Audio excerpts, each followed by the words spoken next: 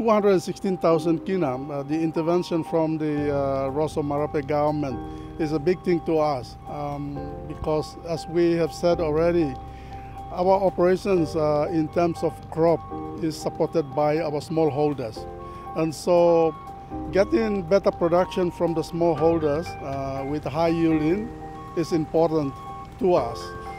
It's also good for the smallholders that with better production they can get better earnings for their families and better their lives.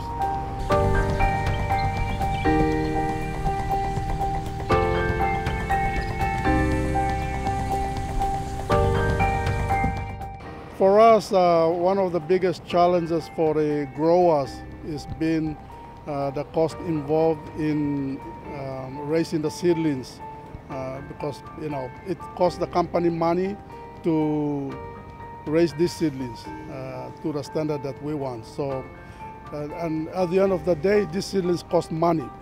These costs are also passed on to the growers, and so ordinary Papua New Guinean, they find it difficult with getting or paying for the seedlings, as well as fertilizer that we talked about. And so such intervention from the government is a big thing, and we can help as an organization, as a company, we can help the growers to improve. A lot of our blocks, smallholder blocks, are overaged, and so the yields are not very good from there. So we need these seedlings to replace these older palms.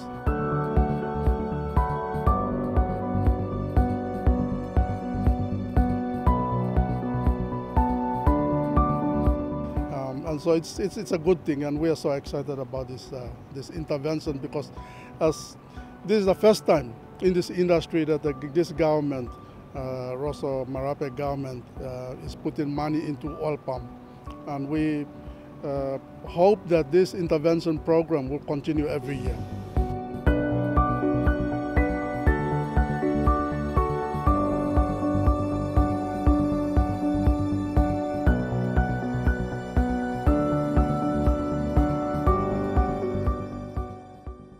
Every seedling that we raise in the nursery is basically how we calculate the seedling cost is the input of money involved in raising and managing these seedlings.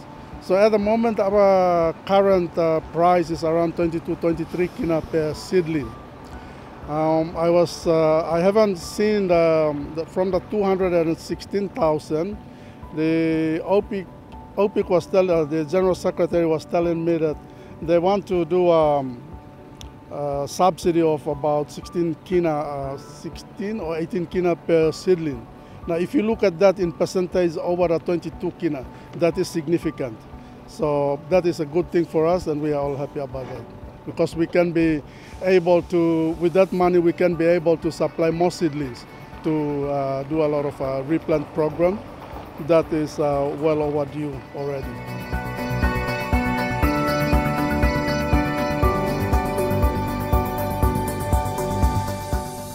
Welcome to Milne Bay Estate and BPL Milne Bay Estates, and to Hagita Estate, Nursery.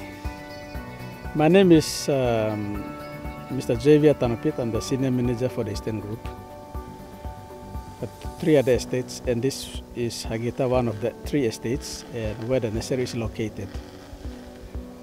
I've been with the industry for 20 or 24 years. My name is Albert Ripa. I'm the estate manager for Hagita Estate, which includes the nursery that we are standing. And I've been with the industry for almost 14 years now. The nursery is a very small nursery, 5.1 hectares in here. There are 2 parts of the oil palm seedling nursery we have here. The one that is right here, this is called a pre-nursery. And the one where I'm pointing out this way there, that's a main nursery. The pre-nursery is, we receive, the stage of it, we receive the seeds from dummy research at Kimbe, and fly them here and grow them here, and they stay for 3 months. We look after them and grow them for 3 months. After the 3 months in the smaller poly bag,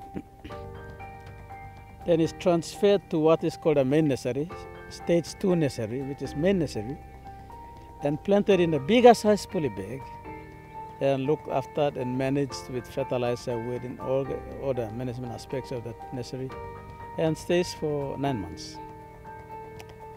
When it is 9 months, then it's taken to the field, loaded and taken to the estates where to plant, in the replant or in the new planting, whereas at the moment no, and in our smallholder blocks.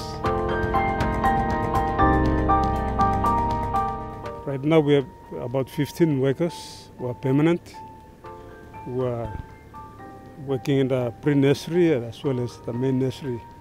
And for time being, we have local work to fill the poly bags. We are engaging part-time or seasonal people to come and fill in the bags, just to speed up with our nursery. The nursery is the start of the plant that's going to be standing in the field for 20 plus years. High quality management is applied in the nurseries to raise quality seedlings for quality production. Basically, that's the heartbeat of the production of later years for the later generation to come.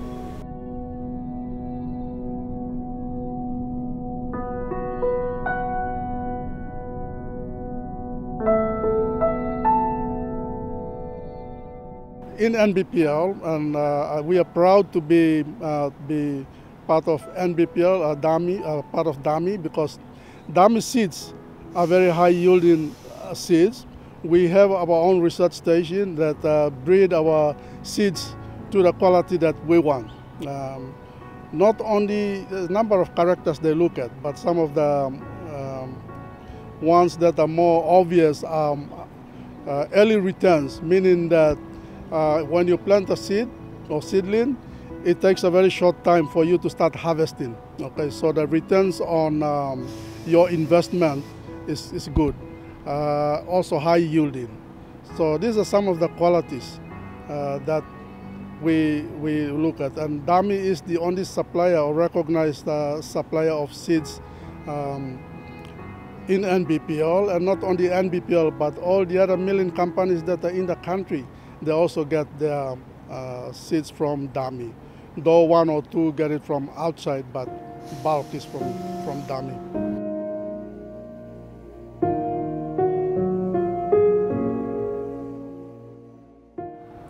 Basically, where we operate from, the economy of the province, you will see that oil palm is the backbone to the economy of the province.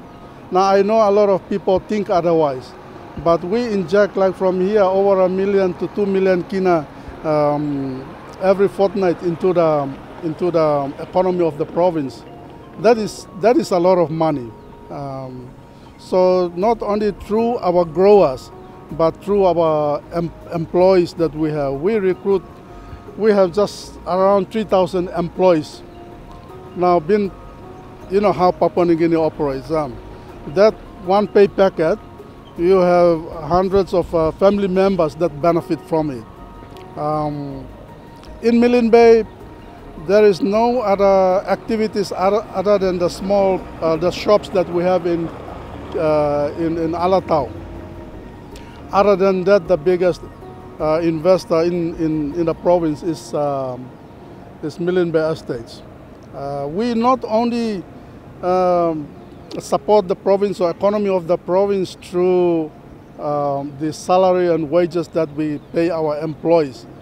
We basically look after the highways as well for the western. And I'm talking about the Magi Highway from Alatau town, where we're starting from where we operate almost to the borders of up towards central side. This is where our operational areas are.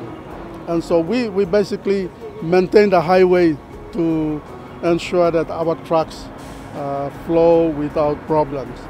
So if you take Milne Bay Estates out of Milne Bay or Alatau, basically the economy of the province is going to collapse. you.